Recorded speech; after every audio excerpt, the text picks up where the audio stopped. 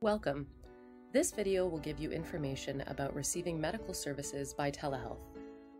Telehealth is the delivery of medical care through video conferencing with the healthcare provider in a different location from the patient. You may be familiar with video conferencing with your family or friends through apps like FaceTime or Skype. The video conferencing applications used for telehealth are secure, and the same privacy laws apply to telehealth as to in-person medical services. Sometimes, less secure apps are allowed to be used for telehealth during emergency crises, such as with COVID-19. Sometimes, people receive telehealth services by going into an office or clinic near them and connect to a healthcare provider further away. In this case, there is usually someone at that office who will help orient you and explain how the visit will happen. In this video, we will focus on how telehealth works when you are in your own home. Telehealth helps families connect with medical services for many reasons.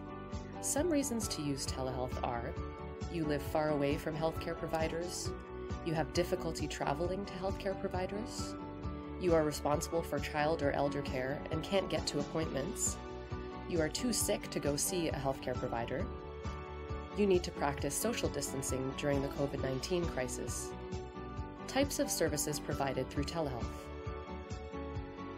Telehealth can be used for many different types of healthcare: primary care, urgent care, prenatal care, counseling, diabetes management, home health care, and many other services. Telehealth can also be used for specialties like neurology, cardiology, and genetics. During this COVID-19 crisis, telehealth can be used to screen patients to see if testing or more medical services are needed. The type of medical services you might be able to receive depends on factors such as: are you receiving telehealth from home or from a nearby clinic? Are the healthcare providers you need to see available by telehealth? Does your medical insurance cover visits by telehealth? Ways to receive telehealth. Receiving care through telehealth can be done in two ways. One, similar to an in-person appointment, where it is scheduled with a healthcare provider for a specific date and time.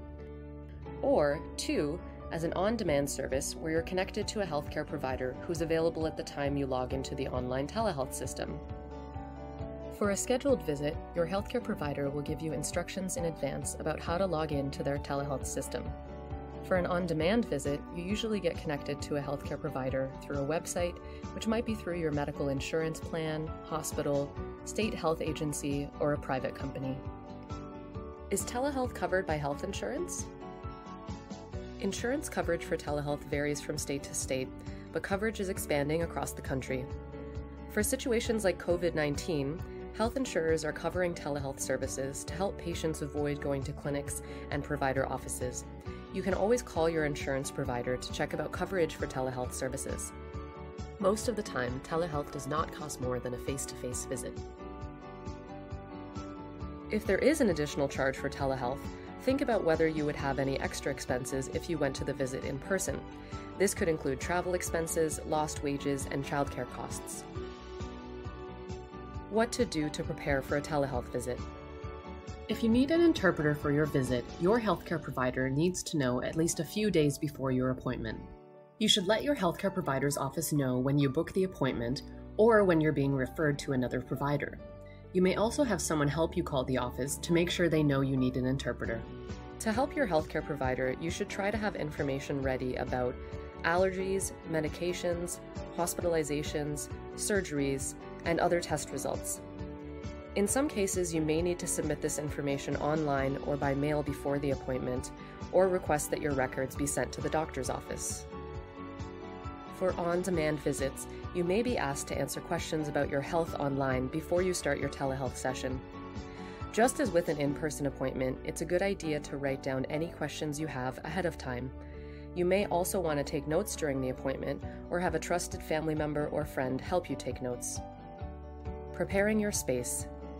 If you are having your telehealth visit at your home, make sure you have your computer, tablet, or mobile device positioned so that your face is centered and you can make good eye contact with the camera.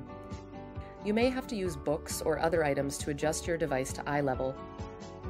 If you are using a tablet or mobile device, you may want to put it on a stand to keep it steady. Check that your internet or cellular connection is working before the visit. Make sure your device is not on mute and that the volume on your device speakers is to a level that you can hear easily.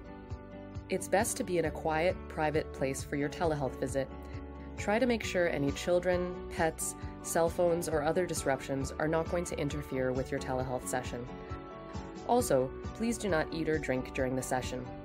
For safety and privacy, please do not do a telehealth session while you are driving, shopping, or doing anything else where you are not able to concentrate on your conversation with the healthcare provider. During the session, after you connect to your telehealth provider, have a conversation as you would during an in-person session. The provider should first ask you if you consent to receiving services by telehealth. Please be sure to also let them know if you have any difficulty hearing or seeing them at any time in the session. If there are any technical problems, they may be able to continue the session by phone. At the end of the session, the healthcare provider will let you know what their recommendations are and usually provide further information for you by email or mail. If any testing is recommended, the provider will arrange for testing at a nearby laboratory or clinic, or sometimes even from your home, and give you specific instructions about this process. They will also usually give you contact information in case you have a question or follow-up concerns after the session. Telehealth is a convenient and safe option to receive medical services that can benefit many individuals and families. For more information, you can go to the National Consortium of Telehealth Resource Centers at telehealthresourcecenter.org and find the center that covers your state. This video was created by staff of the Hawaii Department of Health and Western States Regional Genetics Network in collaboration with the Pacific Basin Telehealth Resource Center, funded by the Health Resources and Services Administration.